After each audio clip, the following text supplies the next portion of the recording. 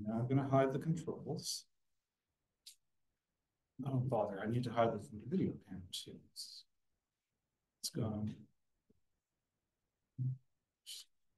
You know, watching your professor fumble with the electronics during lecture is a sport that never gets old.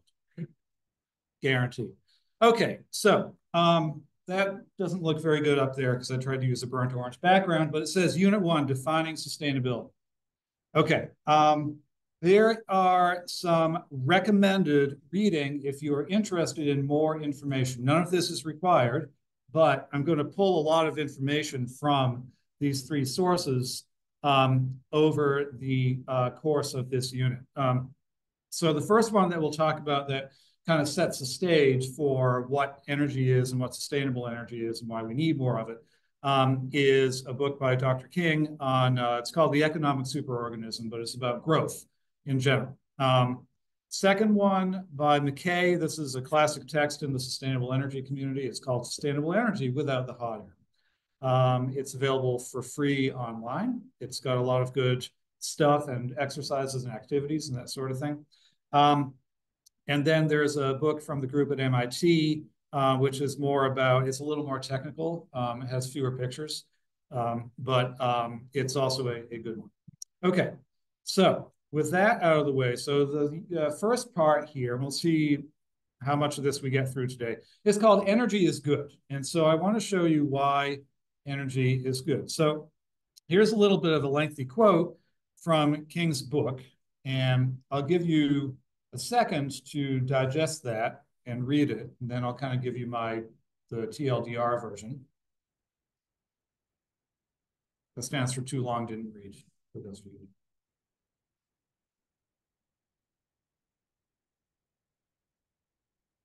Okay, so the point here is that if we go back to the 18th century, everything went at a much slower pace, and the population was lower, and generally the standards of living were lower than they are today. Nowadays, everything moves faster. Travel is faster, financial transactions are faster. The Earth is able to sustain a larger population. We're up northwards of 8 billion people right now. And so, you know, if everything's been going well, basically since the start of the Industrial Revolution, wealth has been increasing, people's lifespans have been increasing. Shouldn't we just keep doing what we're doing, right? If it ain't broke, don't fix it. So we'll get to that last point in a minute. But what I want to focus on is the first part of that, which is that energy is good, okay? And that's one of the fundamental things that we're going to remember in this class. As I'll show you, it drives gains in people's quality of life as measured by GDP and life expectancy. And what was the other part of that thought? Well, it makes for improvements in people's quality of life and has done so over the past at least millennia. Okay, so here's a really cool graph from King's book. And this is, let's see, on the y-axis, this is the expenditure on energy by type of fuel as a percentage of gross domestic product. And down here in the fine print, I have the definition of gross domestic product, but it's basically the amount of money that's in the economy at a given time. And we're looking at the United Kingdom, or before 1707, it's just restricted to England, but going back to the year 1300. So this is a very rich database. And what you'll notice is that back here in the 14th century, almost 100% of GDP was simply expended on fuel. And what's really interesting is that you look at the portion of that is simply food that is used for physical labor by people, okay? Fodder down here, that is for feeding your horses and your oxen and all the other stuff that's on your farm. But, you know, significant fractions just, you know, buying the food that you need so you can, you know, operate a hand plow to plow your land, okay? That's pretty incredible. When you look here, starting about around the mid 18th century here, is that all of a sudden we see a bunch of new sources of energy come on the scene, namely coal, petroleum, and natural gas, okay, fossil fuels. And along with that, we see a marked reduction in the fraction of GDP that is being spent on energy, okay? So here at the beginning of the 21st century, we're down to around 10% of GDP from a high of close to 100% 700 years ago. So that's pretty cool. Now, I mentioned that date in the middle of the 1700s. 1769 is when James Watt patented the steam engine. And this is widely viewed as the start of the Industrial Revolution, at least in the United Kingdom, because now, rather than humans and animals being the source of energy and physical labor to get stuff done, now we had steam engines that could actually do things more efficiently and cheaper. And along with that, you needed fuel to power the boilers that provided the steam for the steam engines. And initially, most of that came from coal. But over the years, as we added oil and gas to the mix, those became kind of more dominant. Okay, so the takeaway point from this slide here is that the Industrial Revolution coincided with a reduction in physical labor in favor of power from fossil fuels and an overall decrease in expenditures on energy. Now, okay, you could quibble a little bit with this last point because it might be more interesting just to plot inflation-adjusted costs associated with fuel, because obviously the GDP of the United Kingdom grew over this period as well. But suffice it to say, if you're going from spending 100% of your GDP on fuel to about 10%, that's probably a good thing. Okay. This is a slightly different graph, but it really tells the same story. Let's see, the y-axis here is energy expenditure for fuel for services, okay? So this isn't just like food to keep you alive. This is fuel actually to get stuff done, which is slightly different from what I had on the previous thing. Again, you can see a lot of human labor was used prior to the Industrial Revolution. There's our 1769 right there. And again, you can see here, heat, transport, lighting, those are the dominant services that require energy now in the UK. Now, when you look on this side of the Atlantic, you see a similar story. Obviously, in the United States, our historic record doesn't go back as far, but here's data going back into about the mid-1920s. And it's a slightly different y-axis from what we had before, but this is as a percentage of GDP looking at different expenditures. So food plus energy has come down significantly. If we were able to expand this y-axis, you would see that the relative cost of energy has come down as well. Okay, so the point here is that both in the United States and the United Kingdom, we're spending much less on food and energy than we were even 100 years ago. And so this is overall a good thing. Question here. Okay, so it says here, intermediate purchases by the food and natural resource sectors. So this would be like fuel for logging trucks or food for animals that are then sold for meat, that sort of thing. So they're kind of built into the other costs. Okay, great. All right, let's look at another metric. So we looked at spending for food and energy as a function of GDP. Now let's look at a different metric. This is average life expectancy. So what I'm plotting here, these are data from 2013, and it's as a function of energy use. And energy use has been converted to the very useful unit of kilograms of oil per capita, because we all know we're out there, chugging a kilogram of oil. I just had one for lunch before I came down here. All right. These data go back to 2013 because that's the most recent data I can find. I've inflicted a little bit of editorializing on this graph by plotting the x-axis on a logarithmic scale. You always got to watch out for that sort of thing. But I was good. I was a good boy. I kept the y-axis linear. Okay. You can see that there's a little bit of a trend. Generally, there are no countries that are down in this bottom corner where they're consuming a lot of energy, but they have low life expectancy.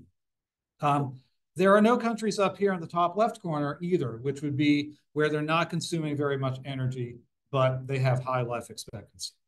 And the idea here is that larger energy consumption has something of a correlation with longer life expectancy.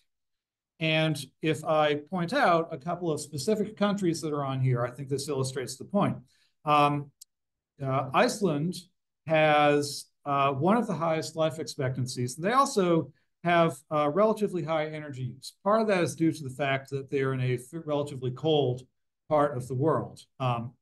But they do have that high life expectancy. The United States is down here, still in that grouping of higher life expectancy and higher energy use.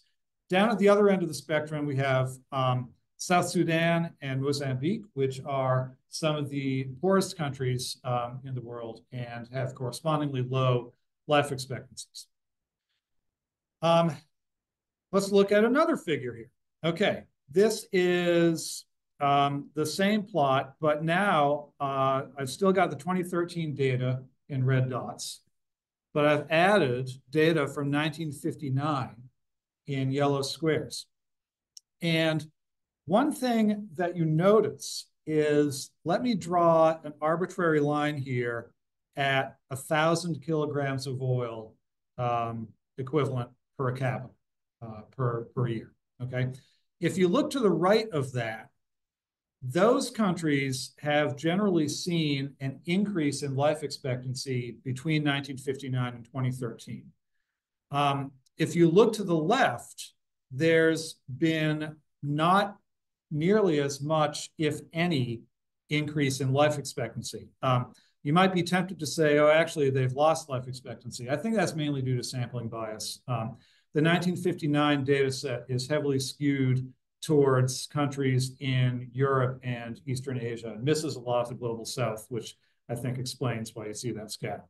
Okay, so again, since 1959, more energy consumption has been associated with increases in life expectancy.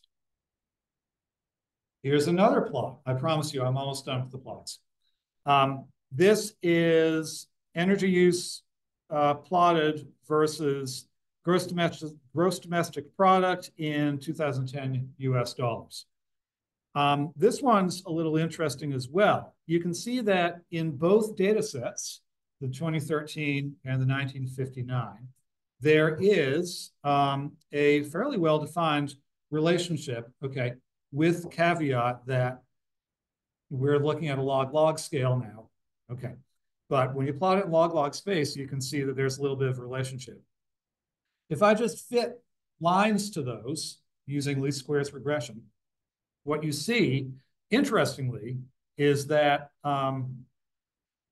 the countries that have used more energy since 1959 have generally seen increases in GDP, whereas the countries at the lower end of the spectrum actually have seen reductions in GDP. Okay, now I don't necessarily know if this thing at the lower end of the spectrum is real or not, because again, of the sampling bias. But the point here, again, is that just like with life expectancy, higher energy usage is correlated with an increase in GDP between 1959 and 2013. Okay, now I will also add that we're making the assumption here that life expectancy and GDP are accurate proxies for quality of life, which, you know, I don't know, you could argue, you could make arguments, but anyway, I think that that's generally, you know, that's generally what people do. So we're looking at, that's what we're looking at. Okay, so higher energy consumption, better quality of life. Now, let's have a look at energy consumption by source going back to 1800. You've all heard of that. How many of you have heard of the term energy transition? Hopefully all or most of you. Okay, we'll get to what that is in a minute.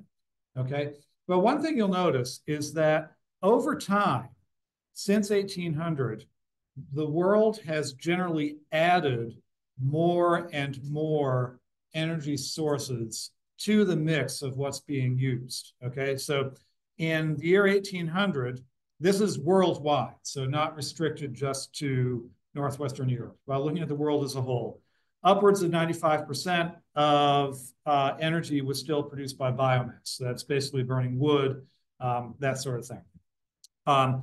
Coal largely replaced much of biomass by 1900. And then since 1900, we've seen oil take up some of that, and then natural gas. And then we've got, let's see, hydroelectric, nuclear, and then other renewables, which right now are a very, very small drop in the bucket, but they are increasing as we go forward in time. But suffice it to say, and this is an important point that we'll come back to, right now, generally the way that we produce energy is by burning stuff, okay? Whether it be burning coal, burning gasoline in your car to make it go, burning natural gas like they do across the street at the power plant, you're generally combusting stuff to produce heat that is then used to do other stuff, okay? And the other point that I want to make here is that for the most part, with the exception of coal displacing biomass, since 1900, additional energy sources have not supplanted other energy sources. So you can see here that, you know, oil took a little bit away from coal, but coal is still a substantial fraction today. We're just adding more and more energy sources to the mix, and they're not taking each other's place. And does anybody have an idea of why that might be? Yeah. Demand is increasing. Yes, exactly. So as the population grows and countries get wealthier, the demand for energy goes up. And so the world, as population continues to grow, will have a continually growing demand for energy. Okay, so the points here, we're getting to the end of the energy is good portion here, is that we see that energy consumption is positively correlated with quality of life as measured by life expectancy and GDP. And growth in the use of fossil fuels specifically has been correlated with less need for physical labor and a reduction in energy cost. Since the beginning of the 20th century, we have seen more and more sources of energy being added to the mix while maintaining all the other ones that have come before. And that is mainly due to the fact that energy demand continues to grow. Okay, so this gets us to the end of that first point, going back to the quote I showed at the beginning, which is that if it ain't broke, don't fix it. Let's just keep producing more energy and everybody's quality of life will continue to improve. Okay, so we'll take a pause there while I switch out to our next unit. Any questions about that? Yeah, right here, Tom. Like, I do think some measures for quality of life, about like individual happiness and more population and things like that. Have you investigated that for energy at all?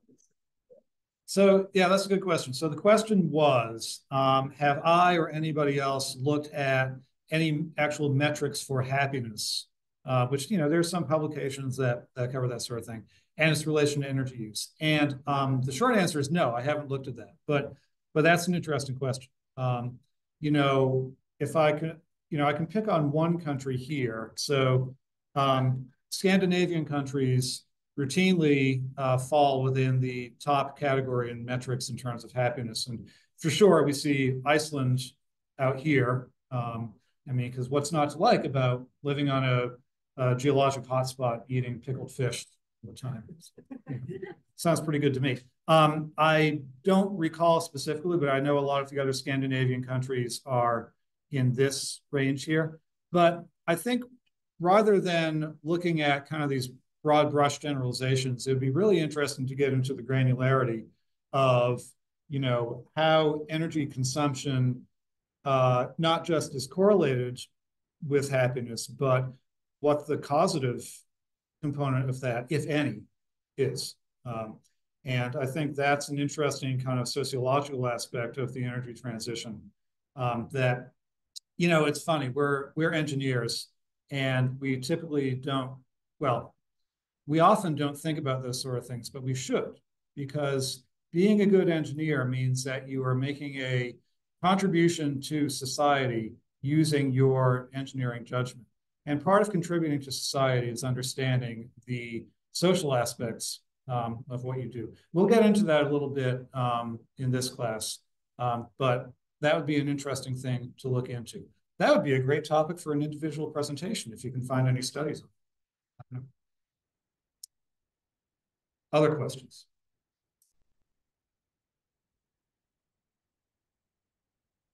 Okay, fantastic. Now, let me just pull up my other slides here. Okay.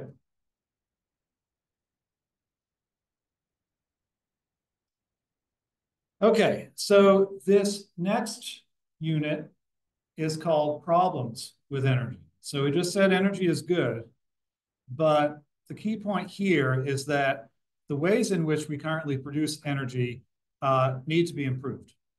And I'll tell you why. But first, we're going to talk about glaciers. Why are we talking about glaciers, Dr. Daigle? I promise you that there's a reason, not just because they're cool. Okay, so glaciers and glacial ice start out as snow, okay? What happens is that the snow falls at the surface, and the snow is made up of mostly snowflakes. As that snow gets buried over time, it gets compressed. And when you get down to a depth of somewhere between 60 and 110 meters, the air pockets that are between those crystals in the ice get trapped. And so if you can measure the properties of the air in those trapped bubbles in the ice, you can get some understanding of the composition of the Earth's atmosphere at the time when that ice was between 60 and 110 meters below the surface, okay? So you don't know exactly what year you're looking at, but you know pretty close, okay? This is your vocabulary word for today, which is firn, F-I-R-N, and that is the term for the open porous component of the ice when it's closer to the surface. Unfortunately, we don't have a cool word for the ice once it gets below that. I guess we just call it ice, which is fine. Okay, a lot of what we know about past atmospheric composition and past climate comes from very detailed studies of ice cores, both from Greenland and Antarctica. So here's what a typical ice coring operation looks like. It's basically like taking a rock core, except what you get is ice, and you get something that looks something like that. So Greenland, the drilling on the Greenland ice sheet has taken us back about 110,000 years, so almost to the beginning of the last glacial cycle. Antarctica goes back 750,000 years, so we have a pretty detailed record going back pretty far. So what they do with these ice cores is that they cut them and they send them to the lab, and then they melt them to release the bubbles. So this is a nice microscope image of trapped air bubbles inside ice. There's your scale bar there, 2 millimeters. And then they run them through, you know, gas chromatograph or whatever, ICP, to measure the composition, not just the composition of the gas, but also the isotopic fractionation, which is very important. And if you don't know what isotopic fractionation is, that's fine. We'll get to it in a minute. Okay, so first of all, about atmospheric composition. You might say, okay, well, how accurately does this actually portray the composition of the atmosphere back then? Well, here's a nice comparison of ice core data from Law Dome, which is a spot in Antarctica where they like to take ice cores, and actual measurements of the atmospheric composition at the South Pole. And you can see that there is very good agreement over the years where both data sets overlap. Now, you'll note that there is a little bit of scatter in the ice core data. Again, that is because of those uncertainties on exactly what date the ice bubbles come from. But to the extent that we can accept that there's a little bit of uncertainty on that, the agreement is quite good. So what have we learned from ice cores? We've learned. What have we learned from, I haven't earned a single thing from an ice core, but what we've learned is that over the past 800,000 years, there have been cycles in atmospheric carbon dioxide composition. So what we've got here on the y-axis, this is CO2 parts per million. And you can see that starting right here around, this is what we call the, I'm going to get this wrong, but well, never mind. Around here, about 500,000 years ago, you can really see these pronounced cycles of peaks and troughs. These correspond to glacial cycles. So when CO2 is at its highest, this corresponds to a warmer interval. We call that an interglacial. So we are in an interglacial right now. The last ice age ended about 18,000 years ago, and we're in an interglacial. The lows in atmospheric CO2, those correspond to the peak, the maximum glaciation during that ice age. And going back about 1.5 million years to something we call the mid-Pleistocene transition, the ice ages, at least in both the northern and southern hemisphere, have followed a pretty consistent 120,000 year cycle. Okay, now I'm going to add one thing to this graph. So you can see that generally we are between 300 parts per million and about 160 parts per million of CO2 concentration. Boom. 2020, the average all of a sudden was above 400 parts per million. And I think right now, I checked last week, we're at about 423 parts per million CO2 in the atmosphere on average. So one thing we know from the ice cores is that atmospheric CO2 right now is higher than it's ever been over the past 800,000 years. Okay, now that's simply an observation that we get from measuring the composition of the air bubbles in the ice cores. Now I'm going to show this with a slightly different stretch on the x-axis, and we can look at a couple of things over the past 10,000 years or so that might be interesting.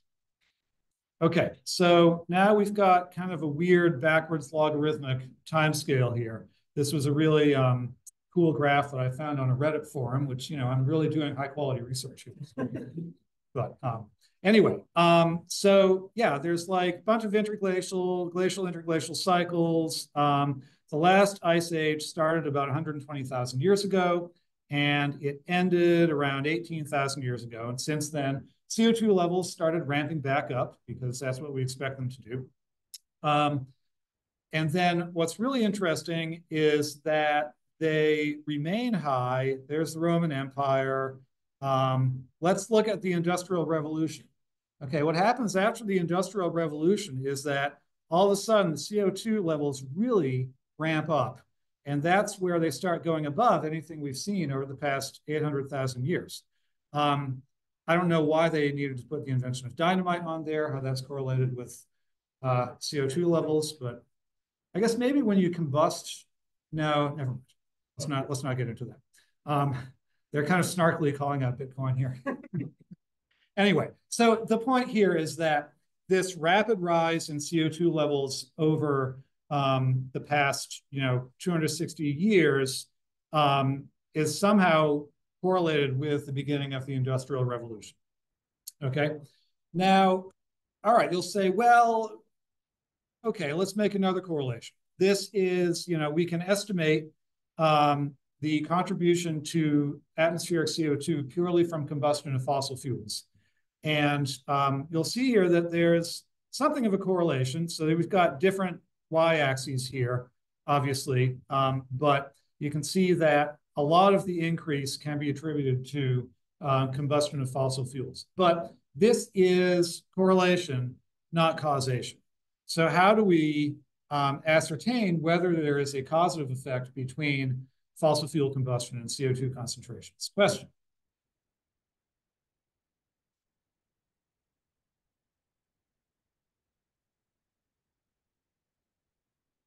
So that's a good question. And the answer is yes. They arrived at the CO2 emissions from fossil fuels based on, we're going to talk about this in a minute, but it's looking at the isotopic fractionation of the carbon isotopes in the CO2 as you do that. Follow-up question. Yeah.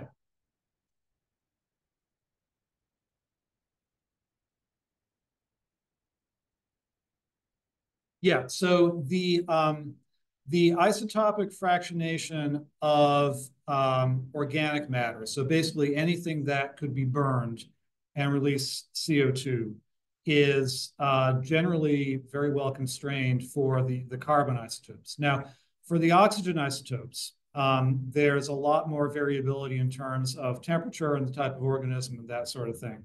But we know what the fractionation of carbon isotopes should be for any carbon that's derived from burning something that was biological, whether it's wood or plants or coal or other fossil fuels. Okay, so there's a lot of text on this slide, but this is basically saying what I just said in response to that question. We track, so the emissions track, and we know that atmospheric CO2 is never this high, before the Industrial Revolution. There's another point here, which is that if you look at atmospheric circulation models, we know that there are no known natural sources of CO2 that would be out of balance with the sink in the atmosphere to such a degree. Now, when I talk about natural sources of CO2, these include things like volcanoes and different reactions from naturally decaying organic matter and that sort of thing. So it's inconsistent with any of those natural sinks that we know of. And lastly, the big thing that we look for is the isotopic fingerprint of the carbon in the CO2 that is consistent with what you would have from combusted organic matter. Okay, so for isotopes, this goes back to your chemistry class. So carbon mainly has 3 naturally occurring isotopes. There are actually 15 of them, but most of what we see is either carbon-12, carbon-13, and carbon-14.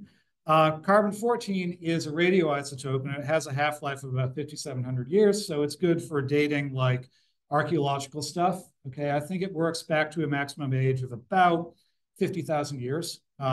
So it's good for that stuff. But that's not what we're talking about here. We're talking about carbon-12 and carbon-13.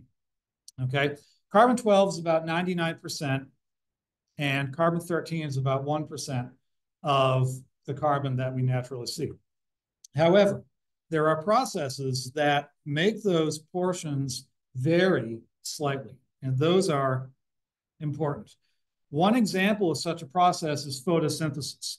So here's a horrifically simplified chemical reaction for photosynthesis, but you're basically combining CO2 with water, and then that's catalyzed through the photosynthetic reactions to give us sugar and oxygen.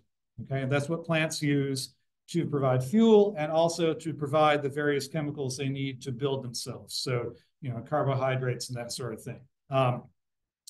The thing here is that carbon-12 weighs less than carbon-13. And so it takes less energy to react carbon-12 with something than it is to react carbon-13. Nature is lazy. This is always the case. And so whenever you have this photosynthesis reaction, the products of it will be enriched in carbon-12 relative to the initial source of the CO2. And we call that process fractionation. So this is isotopic fractionation.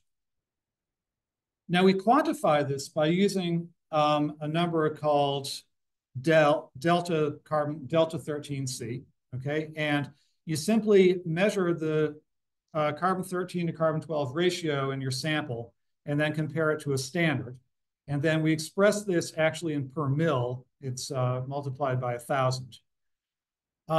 And the standard that we generally use is a type of rock called Vienna PD belemnite, which is a fossiliferous rock that the international community has agreed is going to be the worldwide reference for carbon-13 to carbon-12 ratio. So that's what we do. Okay, so because plants are going to have less carbon-12 relative to 13 than our standard, okay, this means that the delta 13C of plants is going to be less than 0. And in fact, there's been a bunch of geochemical, or I wouldn't say geochemical, but biochemical modeling on this topic. And it shows that for most of the photosynthetic pathways that are known, you're always going to end up with a delta 13C between -10 and -30 per mil. Okay. Now we call this depleted because it means that the sample has been depleted in carbon-13 from the source. If we had a positive delta 13C, that means it's enriched. But right now we're looking at a depleted source. So you look for isotopically depleted carbon atoms in your CO2 in that 10 to 30 per mil range that give you an indication.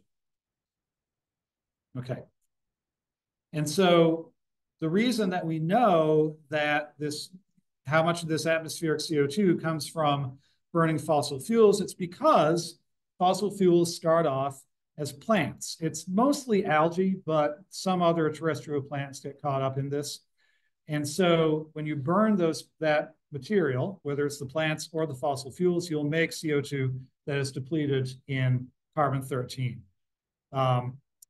The other thing that you look for is what the carbon-14 fraction is in that CO2. And if you're burning something that is very old, say millions of years old, all of the carbon-14 would have decayed away, and it's not going to be present. So that's the other thing you look for. What is the isotopic fractionation, carbon-12 to carbon-13? And then you also look at what is the carbon-14 component. And you look for -10 to -30 per mil delta 13C and an absence of carbon-14. And that is how you can tell it came from burning something very old. Okay, if you went out and chopped down a tree, please don't chop down a tree out here. But if you did and you burned it in your fireplace, that would produce CO2 that would be depleted in carbon-13, but it would be enriched in carbon-14 because those trees are young. So that's how you can tell. Okay, this is a good stopping point. Any questions before we leave? No. All right. Well, thank you all for coming here, and I'll see you Wednesday, and I'll give you an example of an individual presentation.